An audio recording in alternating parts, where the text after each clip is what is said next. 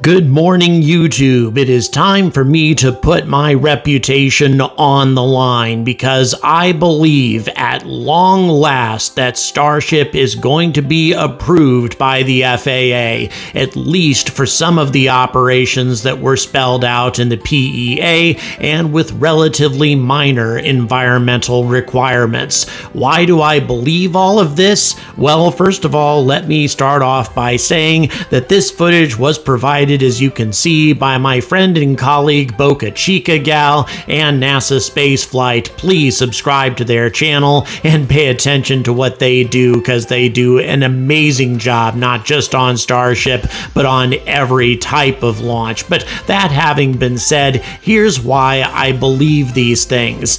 At the moment, the FAA process is nearly completed. They have checked off a whole bunch of boxes on their list, and there's actually nothing left. If there were an issue, they would have announced it already. And I'm going to explain why all of this is the case in just a moment. Hello, YouTube. I'm the Angry Astronaut, and this is...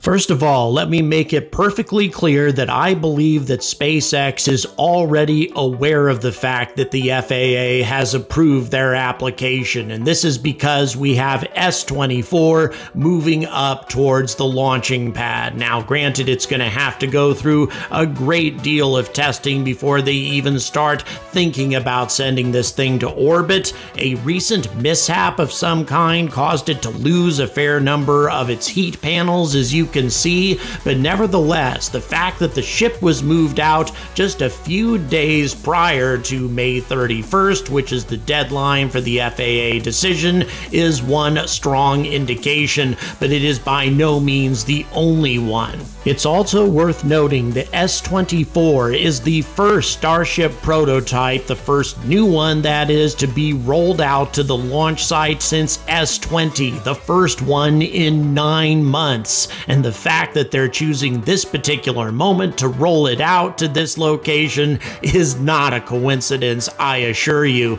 Now, on top of that, there's a lot of modifications to the new prototype. There's a more resilient thrust section, a new nose, and also a different header tank, that is to say the tank it uses for landing, a payload bay, and door, at least according to Teslarati. Now, unlike the original prototypes, this new prototype has all of the header tanks in the nose, and this is probably due to weight distribution. Now that we're adding 3 additional engines into the base of this rocket, we need additional weight at the nose in order to give it proper balance and proper weight distribution for the crazy flip turn that this thing does when it tries to land. Now, on top of that, the schedule for qualification tests is going to be a little bit different than what they used to do with previous prototypes. They're obviously taking greater care with S-24 than they did with the previous models. First of all, they're going to minimize the risk of catastrophic failure by first using hydraulic rams to simulate the thrust of 6 Raptor V2 engines,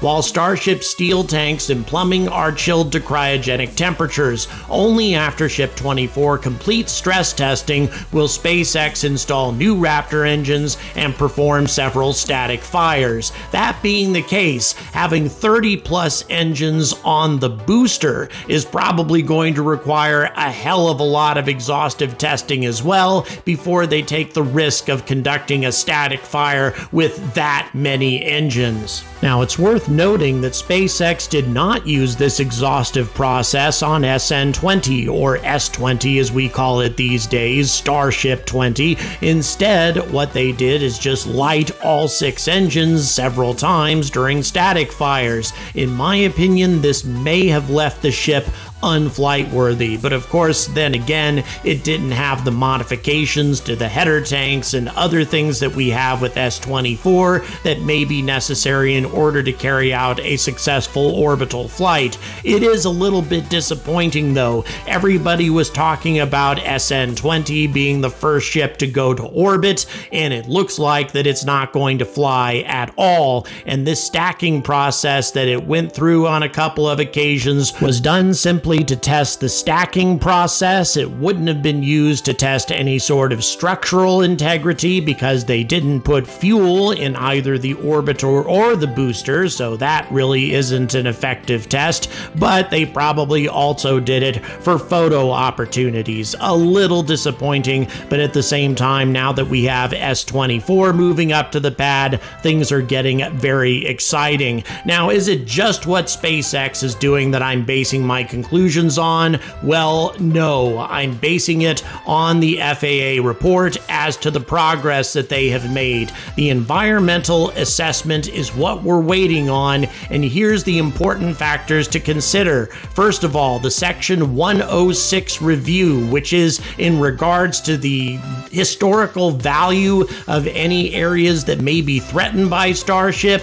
That's done. It was completed on May 6th of 2022. And by the way, that was the last of it. The Endangered Species Act consultation was completed on April 22nd, 2022. So really, the delay, in my opinion, was caused because Section 106 was not yet complete, which means we really don't have anything left in this process to be completed. If there were any environmental considerations which the FAA found to be unacceptable, we would have known about it by now. The only thing that remains is the EA, now that Section 106 was completed just a few weeks ago, and there is nothing standing in the way of the FAA completing their process by the 31st of May.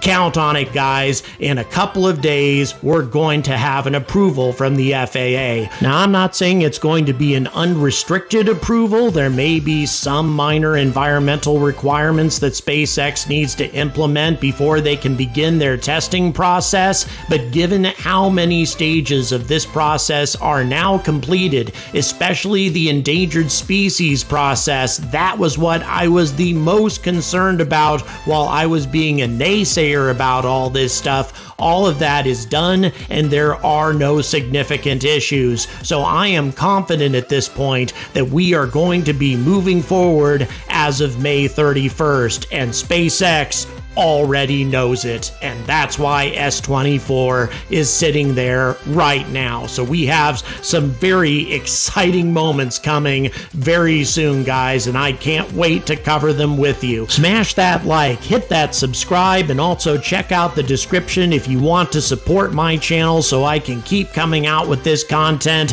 fast and furious, and stay angry about space.